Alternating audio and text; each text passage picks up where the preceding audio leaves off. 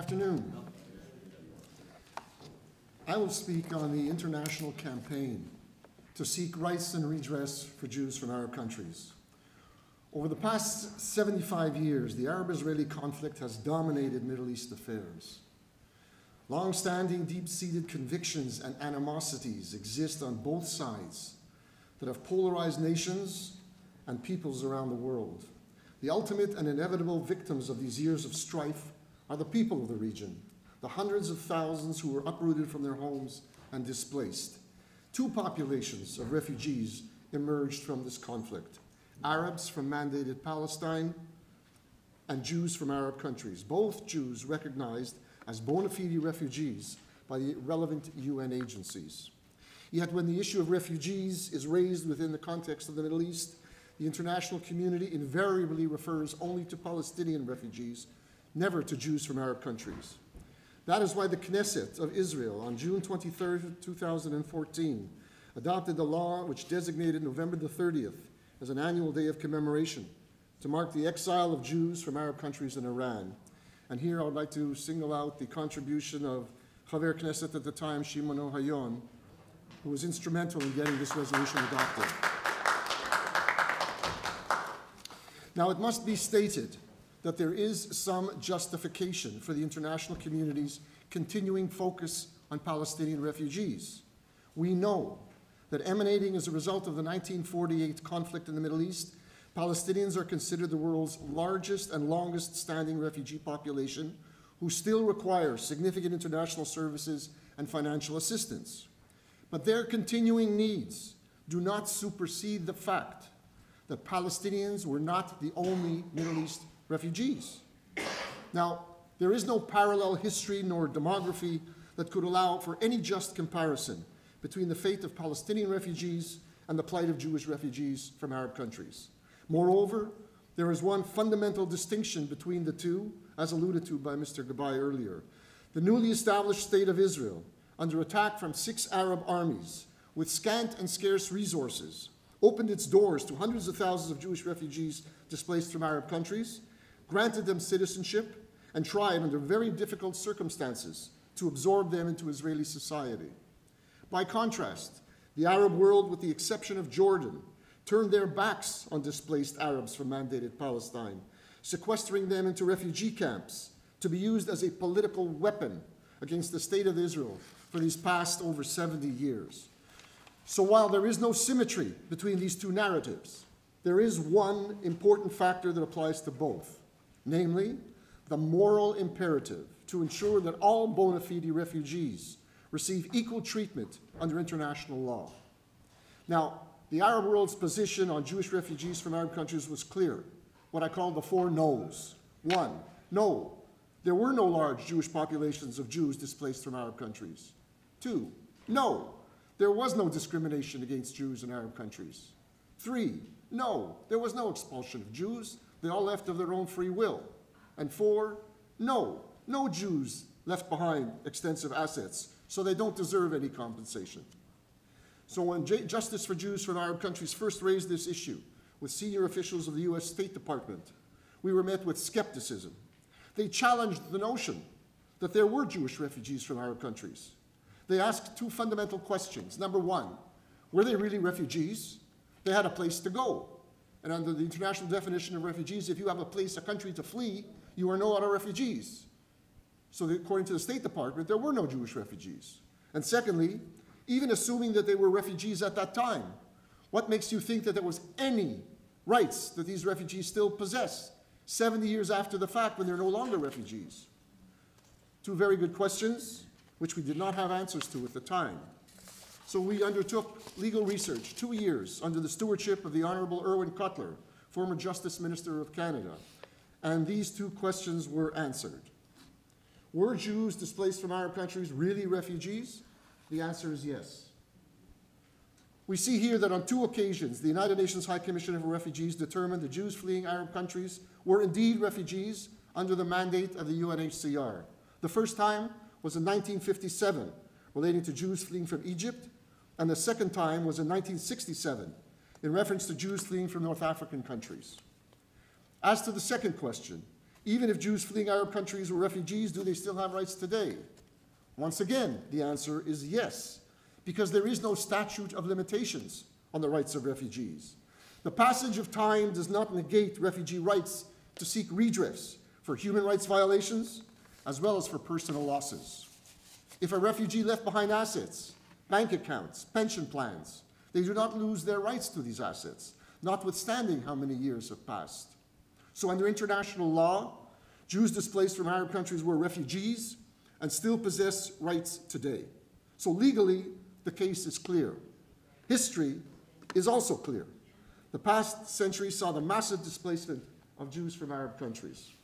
In 1948, there were 856,000 Jews resident in some 10 Arab countries.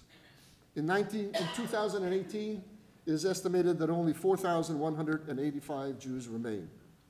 And you will notice here that large exoduses occurred during and before and after major Arab-Israeli wars, 1948, War of 1956, War of 1967, War of 1973. And from 1947 well into the 1970s, on numerous occasions, governmental and non-governmental officials, Israelis, US, and others, Poland as an example, alerted the United Nations to the problem of Jewish refugees and sought its intervention to no avail. And there were startling differences in the differential treatment by the United Nations in favor of Arab refugees as opposed to Jewish refugees. With respect to resolutions, resolutions of the Security Council and the General Assembly totaled 1,258 up until 2018. Fully 205 of those resolutions dealt only and singularly with Palestinian refugees. We see also ECOSOC, the Economic and Social Council, the UN Human Rights Council. Although UN Resolution 242 refers generically to a just solution of the refugee problem, which includes Jewish refugees, there never has been one UN resolution of any body that has ever specifically referred to Jewish refugees from Arab countries. But the UN moved well beyond mere resolutions and declarations. With respect to UN agencies, the UN mandated or created 10 separate agencies to address the rights of Palestinian refugees. There were no agencies created by the UN to deal with the rights and plight of Jewish refugees. With respect to UN resources, the international community, through UNRWA and other UN agencies, has spent tens of billions of dollars for the care and welfare of Palestinian refugees. We did the research. No funds were ever forthcoming, even from the United Nations High Commissioner for Refugees, for the rescue and rehabilitation of Jewish refugees from Arab countries. During the 1960s and 70s, the government of Israel and the World Organization of Jews from Arab Countries, JJAC, along with other Sephardic groups, tried to keep this issue alive. But by the year 2000, neither Israel nor any major Jewish organization had this issue on their active political agenda. And that is what led to the founding of Justice for Jews from Arab Countries in the year 2002, first launched at the United Nations in the presence of Ambassadors Yehuda Lamkri of Israel and Richard Holbrooke of the United States. As a coalition of Jewish communal organizations, JJAC was founded by the Conference of Presidents, the World Jewish Congress, WOJAC, and the American Sephardi Federation. Through their efforts and those of other groups like Jimena, Harif, and innumerable others, there have been some modest, intermittent achievements. Recognition by US political leaders of Jewish refugees has enhanced the credibility and strengthened the legitimacy of our claims for rights and redress. US President Jimmy Carter, after successfully brokering the Camp David Accords and the Egyptian-Israeli peace treaty, stated in a press conference on October 27, 1977, quote, "Palestinians have rights. Obviously, there are Jewish refugees. They have the same rights as others do." Of course, former President Bill Clinton made the following assertion after the rights of Jews for refugees were discussed at Camp David II in July of 2000. "There will have to be some sort of international fund set up for refugees, fund which compensates the Israelis who were made refugees by the war, because Israel is full of people, Jewish people, who lived in predominantly Arab countries, who came to Israel because they were made refugees in their own lands. Recognition by political leaders is important, and it goes just beyond the United States. We see here Canadian Prime Minister Paul Martin recognized Jewish refugees in a June 3rd, 2005 interview. A refugee is a refugee, and the situation of Jewish refugees from Arab countries must be recognized. British Prime Minister Theresa May spoke at a dinner in London marking the 100th anniversary of the Balfour Declaration on November 2nd, 2017. We must recognize how difficult this journey has been, from the Jews forced out of their homes in Arab countries to the suffering of Palestinians affected by dislodged by Israel's birth, such as the even-handedness of the United Kingdom. Beyond public statements, a number of national legislatures have recognized Jewish refugees from Arab countries. In the United States, House Resolution 185 was unanimously adopted by the U.S. Congress on April 1st, 2008. It states, inter alia, that the House urges the President and U.S. officials participating in Middle East negotiations to ensure, quote, that any explicit reference to Palestinian refugees is matched by a similar explicit reference to Jewish and other refugees as a matter of law and equity. The Canadian Cabinet went as long as well. On March 5th, 2014, the Canadian Cabinet and Parliament, quote, officially recognized the experience of Jewish refugees who were expelled from states in the Middle East and North Africa after 1948. And of course, the Knesset of Israel has adopted two bills in 2008 and 2010 confirming rights, including compensation for Jews displaced from Arab countries, and that these rights must be addressed in any Middle East peace negotiations. Such now is the policy of the government of Israel. Now, in the face of these positive recognitions, we came to the realization that unfortunately, our community was not fully prepared to negotiate for rights and redress on Jewish refugees, including compensation. In conducting our research, we discovered that there were few records on actual losses, and that there was not adequate nor proper documentation to support any of our claims for compensation. Now, I must state that Palestinians have done their homework. We see here 11 studies of losses claimed by Palestinian refugees, from quasi-governmental sources like the United Nations Conciliation Commission for Palestine to less formal academic studies. Many are based on precise records of the British protectorate in Palestine provided to the Palestinians by the United Kingdom. The latest and most comprehensive report was produced in 2008 by Thierry Sénécal at the request of the Negotiations Affairs Department of the Palestinian Authority. As you see, the last one on the chart, it claims losses totaling $3,393,363,782 in 1948 US dollars.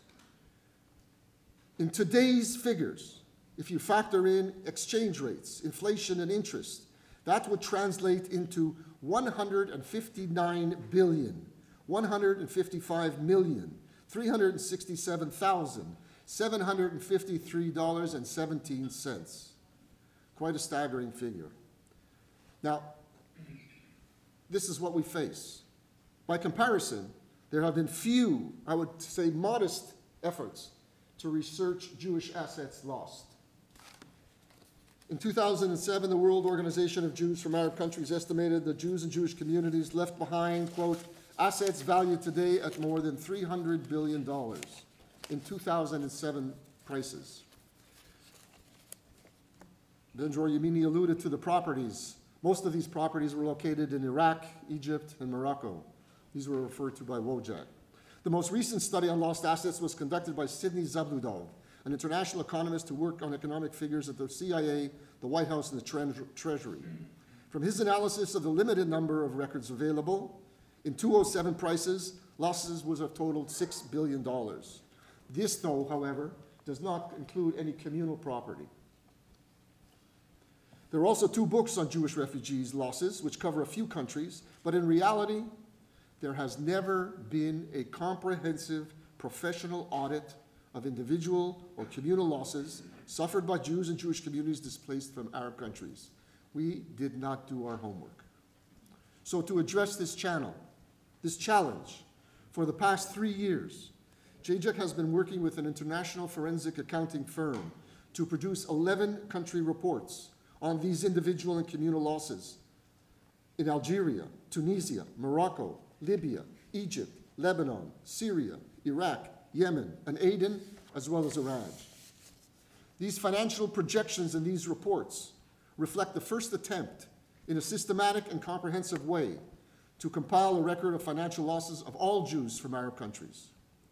The compilation of this data has been hampered by the fact that these events occurred more than 75 years ago, and there is no one central repository where records of these losses were maintained. We ended up having to conduct research in 21 different sets of archives in 6 different countries. Data was collected based on the categories of individual and communal losses as follows. Under the individual category, there were immovable assets like urban and rural land, buildings, houses. There were movable assets like household and personal items, including furniture, and financial assets like bank accounts, pensions, and other securities.